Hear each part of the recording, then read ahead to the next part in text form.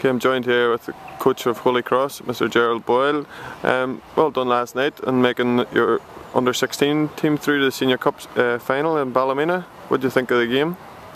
Well, what a game it was. The first half we were 2-0 up, well on top. We're playing some good football. We went out second half. It was considered a silly goal, then they scored a wonder goal on the telly. We were under pressure and we had to really battle, get into the trenches and fight. We did do that, and eventually we got the goal in the end. But what a game for the neutral. It was, and then you're looking forward to the final. Then you play St Joseph's boys from Derry in the final. Yeah, we're playing our neighbours St Joseph's in the final.